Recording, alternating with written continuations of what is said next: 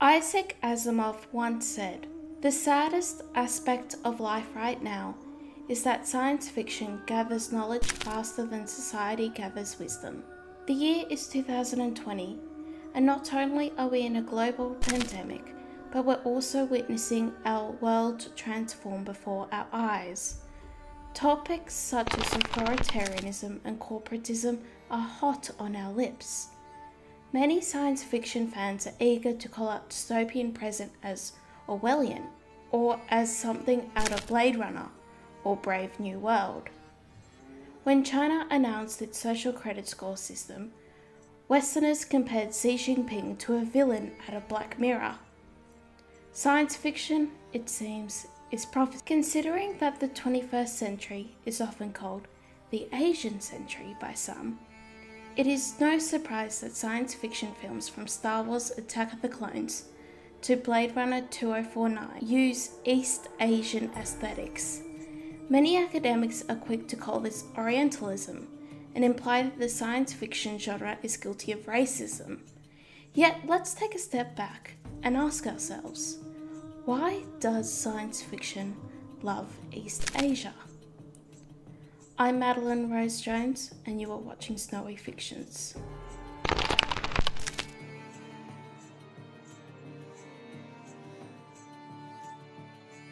Before I begin, a few disclaimers. Although East Asia has a short influence on science fiction, it is not the only one.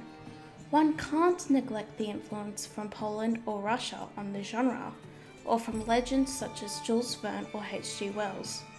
Think of science fiction as composed of many influences from around the world and at different times.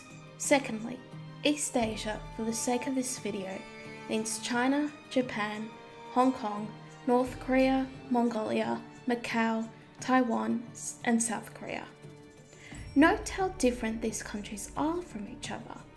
Japan will have different geopolitics and culture than, say, North Korea. It's vital that we do not simplify East Asia to a single word, image, or emotion. It's a complex region of the world. As you'll hear later in the video, a science fiction director may be inspired by an element of Chinese culture that is simply not present elsewhere. Let's start. Part 1. The relationship between science fiction and East Asia. In the Star Wars prequels, there is a planet called Coruscant. It's busy, densely populated, and high-tech. It's also a place of power, with the Jedi Temple and the Senate. A lot of the prequel narrative takes place in Coruscant. Although Star Wars is not a dystopian series, and you can argue that it is actually a fantasy series, Coruscant is evidence of Star Wars playing futurism.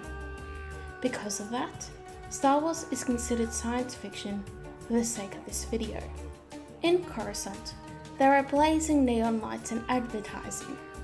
During Attack of the Clones, where Anakin and Obi-Wan track down an assassin, we witness a visual and sensorial assault.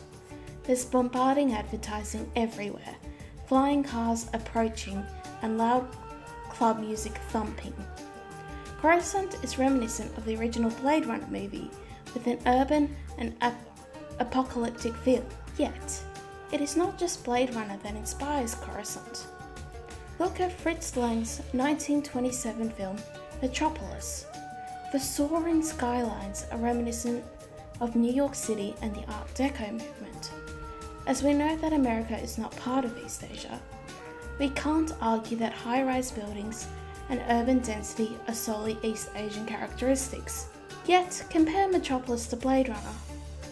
As both inspired Coruscant, we must look at the differences.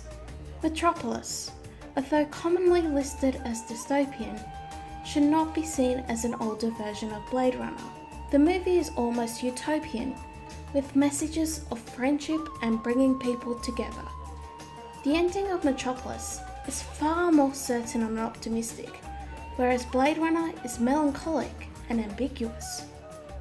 And I think that's why science fiction writers and designers take such an interest in East Asia. From a Westernist perspective, East Asia in the 20th century and currently represents uncertainty, evolution, and change. After all, the Japanese economy in the 1980s boomed, and today, China dominates American foreign policy and the economics of Australia and the Asia Pacific. Many in the Anglosphere are naturally interested in Hong Kong, particularly British people, and especially in the last 18 months, with protests and new security legislation. Naturally, it makes sense for science fiction to have East Asian aesthetics. Science fiction is a genre that prides itself by being similar to our own reality. And if the Anglosphere reality is being shaped by East Asian politics, then science fiction ought to reflect that. Another consideration for why Anglosphere artists took interest in East Asia was because of air travel. After World War II, commercial flying took off, and now more and more people could catch a plane from LA to Tokyo. As Americans, Australians, New Zealanders, Canadians, and the British, or the Five Eyes, fought in that war, we can understand that Korean history is also part of Anglosphere history. Now, the science fiction genre does not just exist in the Anglosphere. It's foolish to not mention that it's a thing in East Asia. From famous Japanese animes to South Korean cinema, East Asia itself also has an influence on Anglosphere science fiction. For example, Ghost in the Shell and Akira are adored by Western audiences, as well as prestigious films such as I'm a Cyborg and That's Okay, and 2046. In China, science fiction experienced a boom in the 90s. Today, we have popular web novels like Mo Chen Huang's The Earth is Online that introduce science fiction concepts to a young audience. My point is that in a globalized, interconnected world, countries will influence each other. Science fiction was not built solely by France or Japan. It takes inspiration from everywhere and everyone. That's why when I discuss why science fiction loves East Asia, I am not saying that East Asia is the only influence on science fiction, or that the Anglosphere has a monopoly on science fiction content. What I am arguing is that artistic inspiration is often fluid and ever-changing. A lot of it is unconscious as well. It sounds bizarre to argue that contemporary science fiction is linked with East Asia in such a profound way. After all, many filmmakers and writers may not consider themselves engaging with East Asia when they produce their art. My point isn't to assign motives to anyone, but to use science fiction as a way to better understand the complexities of East Asia. Part 2. What we can learn from East Asia. When it comes to geopolitics, East Asia is complex. The British journalist Martin Jacques said, "The era when the United States was a dominant global power is steadily coming to an end, and it must find a way of acknowledging this and training its ambitions and interests accordingly. Instead of claiming the right to continuing primacy in East Asia, for example, it should seek to share that primacy with China." Fears that America will no longer be the dominant global power are crucial to understanding international relations between East Asia and the West. In the 1980s, as I explained in my video about Blade Runner, people made similar predictions about Japan becoming a superpower in the world. Although you may disagree with Jacques, like I do, that the United States should share primacy with China, he is correct that China poses challenges to the USA. In 2020, these tensions are high.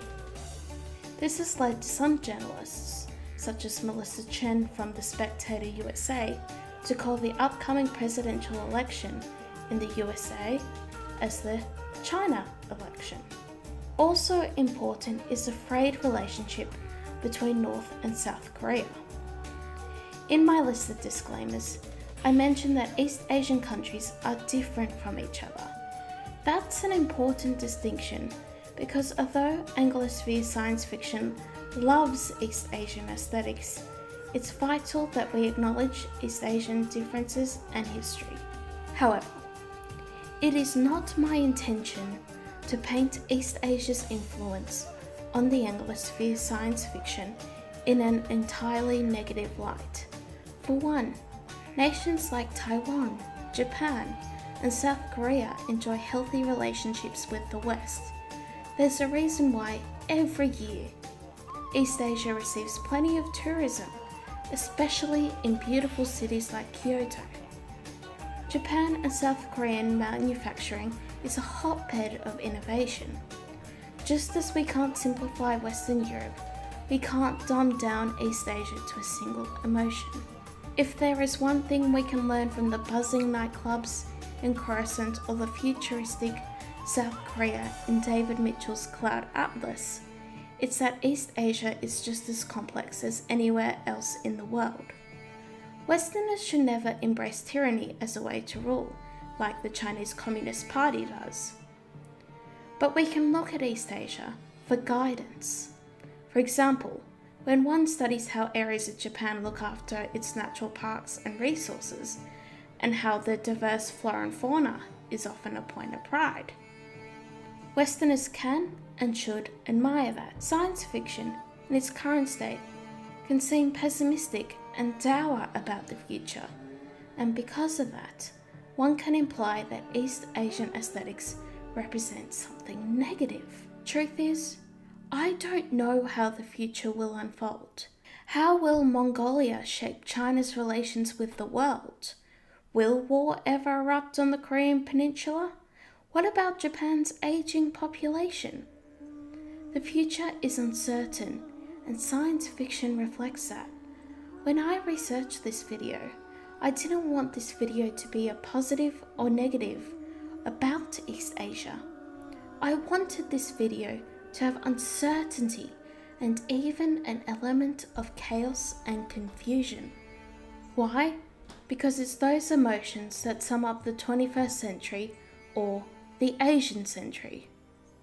If you are interested in a science fiction show that has East Asian aesthetics, but without the melancholic filler Blade Runner, then I highly recommend Firefly and the sequel film Serenity. The characters are great, and it's a fantastic mix-up between American Western space operas and East Asian aesthetics. Part 3.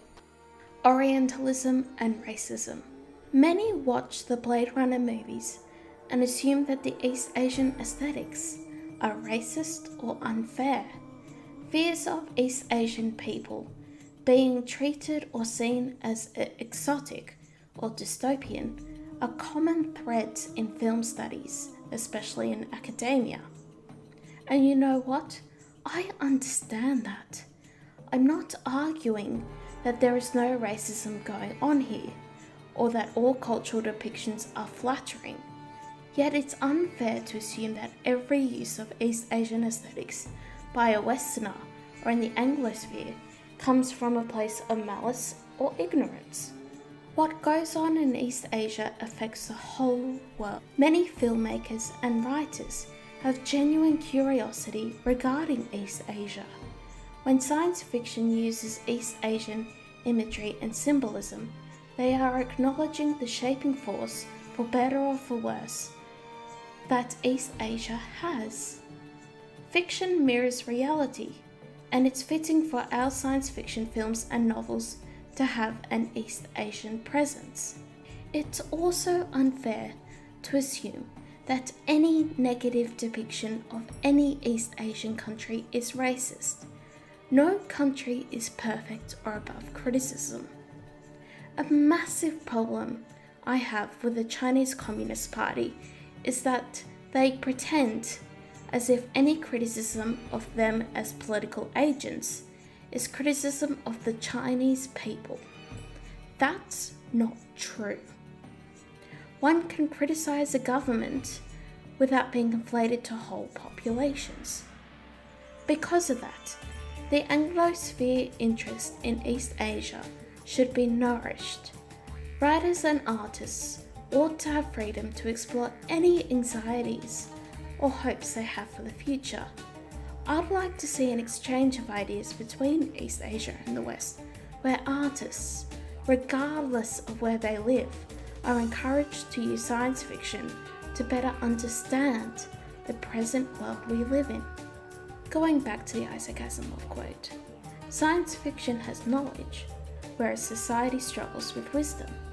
The Blade Runner and science fiction films still haven't resulted in flying cars, but they certainly predicted the rise of China and growing themes of alienation and discontent in society.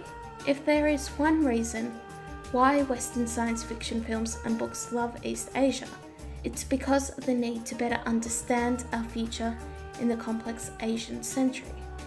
As Martin Jacques warns, I know it's a widespread assumption in the West that as countries modernize, they also westernize. This is an illusion.